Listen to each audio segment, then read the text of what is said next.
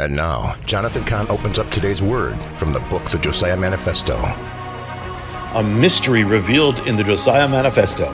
The villain Haman in the book of Esther sends forth an evil decree to bring death. The evil decree is dated for Adar 13, or the 13th day of the 12th month. Roe v. Wade received its hearing at the Supreme Court on December 13th, the 13th day of the 12th month, the day of the evil decree of death. But in Esther, there's a second decree issued by Mordecai to reverse and overturn the evil decree. It's issued on Sivan 23.